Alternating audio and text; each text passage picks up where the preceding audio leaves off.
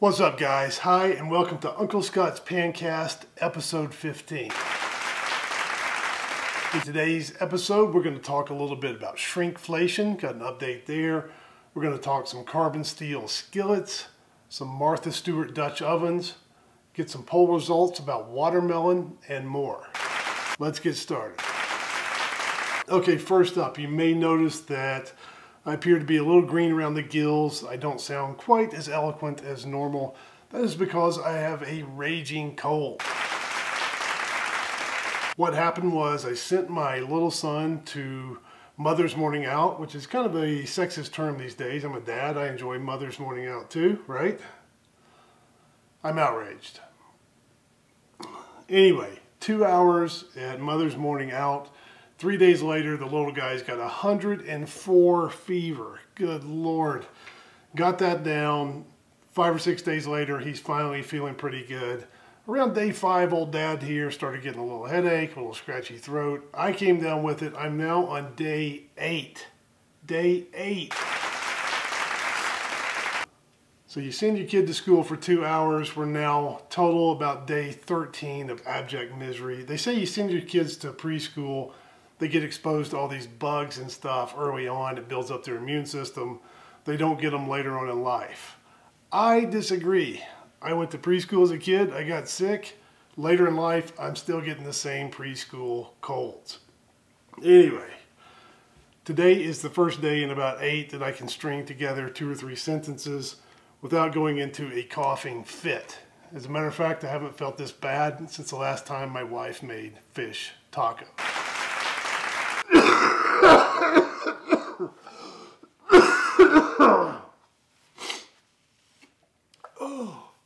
Okay, shrinkflation. We're going to start out today talking about shrinkflation. In the last episode, we showed how shrinkflation was occurring in Costco paper towels. You get fewer paper towels per roll, even though the cost per roll to the consumer is still the same.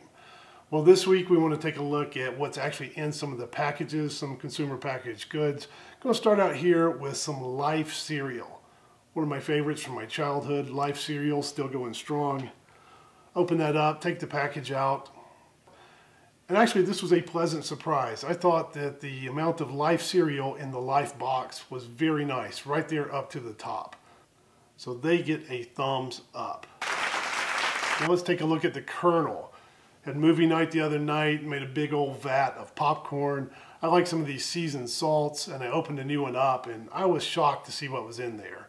So thankfully, my wife had bought several of these. Let's open another one here in real time. And oh Lord, that is pretty darn bad. Using a marker here, I'm going to make a line where the contents come up to. And when it comes to this kernel seasonings, you're paying for a lot of air. That gets a thumb down. And I think we know why the Colonel is smiling. He just sold us a lot of air. About 20% of my diet is Triscuits. Let's see how they do. And while the Triscuits aren't all the way up to the top, it's kind of in that range, kind of in that margin of screwing that you kind of expect and are used to. So I'm not going to complain too much. I'm going to give them a thumb sideways. Now, I know the first thing somebody's going to say here is that these things settle during shipping. And as a matter of fact, right here on the old Triscuit box, it says, this package is sold by weight, not by volume. If it does not appear full when opened, it is because contents have settled during shipping and handling. Okay, fair enough. And I think we've all come to expect some of that. I think the problem is when it kind of gets out of whack. You can't tell me that in this modern day and age, these things are made on production lines. They can't shake the boxes. They can't shake the containers and make them settle a little bit at the factory, run them back through and fill them back up. I'm a little bit skeptical. And just for fun, what if Triscuits came packaged the same way as saltines, for example? Here I've got a sleeve of saltines. Let's open this box of Triscuits, stack them all up nicely and neatly. It turns out an entire box of Triscuits is equal to about a sleeve and a half of saltines. If they sorted and stacked and packaged Triscuits the same way they do saltines, maybe we wouldn't have to worry about that settling during shipping. Maybe you could get a lot more in the box. Just saying. Martha Stewart Dutch ovens. Now Martha Stewart kind of gets around.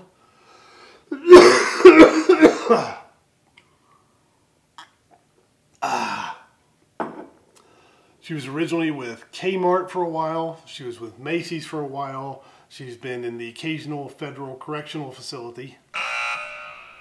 And now she seems to be at Sam's. At Sam's the other day, I noticed these Martha Stewart Dutch ovens. 7 quarters, so that's a pretty good size, for less than $40. So that seems like a pretty good deal to me. Now, I do have a Martha Stewart Dutch oven. I asked for a Le Creuset. My wife got me a Martha Stewart. I said, well, I was hoping for the Le Creuset. She said, I was hoping to marry Brad Pitt. What? Regardless, the Martha Stewart Dutch oven that I have has been fine. Been using it for over a year. The lid fits well. No cracks have developed. And I think they're pretty decent quality. My one hesitation with them is that they are made in Asia. They're made in China. So you got to take a little bit of leap of faith. You got to have a little bit of trust that everything is okay in the manufacturing process. When it comes to Le Creuset, any of these other French pans that we talk about around here, I know that in France there are environmental rules, there's a social safety net, there are manufacturing processes. I don't know exactly what they are, but I'm pretty confident that they are there. And I'm pretty sure that the workers are not being horribly mistreated. When things come in from Asia, I'm just not sure. And it's not just with the Martha Stewart enamel Dutch ovens. There's lots of different brands that are made in China these days. I know even the Lodges. Most of the Lodge cast iron is made in America. The enameled cast iron Dutch ovens made in China. And if you read the packaging, they say that they take tests to make sure that there's no lead in the enamel that is used for their Dutch ovens. Now, on the one hand, that's reassuring that they test to make sure there's none in there. On the other hand, maybe there is some mistrust behind the scenes. Why do you even need to check in the first place? Who would do that? I don't know. So perhaps misplaced safety concerns aside, I think the Martha Stewart's, as far as quality and functionality and look, I've been pretty happy with mine. Now, the one they have at Sam's seems to be a little bit different. This one is a some sort of collector's edition they had when they were at Macy's. The handles look a little different on the ones from Sam's, but still $39, $40 for a 7-quart decent Dutch oven, I think is a pretty good deal. Check those out, as long as you don't mind any Asian manufacturing concern. Sneak peek, what is coming up next at Uncle Scott's Kitchen? This is a Debouillet 14¼ inch oval roasting pan. Assuming I don't die from this cold. Assuming I don't die from this cold, look for that review feature sometime next week. Now let's talk a little carbon steel. This past week I put up the big in-depth review and cooking feature on this made-in pan, 10-inch made-in carbon steel. I gave it a slight thumbs down. I did not prefer this pan.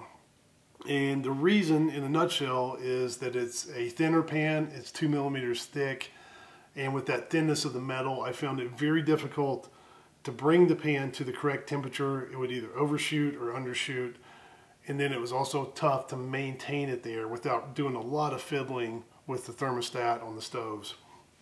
So anyway, I did not care for the pan that much. Got a lot of feedback under that review though, well over 200 comments. Most of them positive, but not all. I do want to highlight a few of those here. Hamilton Lewis, presumably not related to the Formula One driver, said he purchased a made-in pan about 6 weeks ago and has had similar results to what I showed in the video. He says he has a gas range, used it for vegetables, pork, red meat, and eggs, and everything sticks. He's tried every way to clean it and re-season it, and it still sticks. So he is not happy with it. He agreed with the review. Pathorn Thongam wrote in and said it was the best pan review ever. Thank you very much.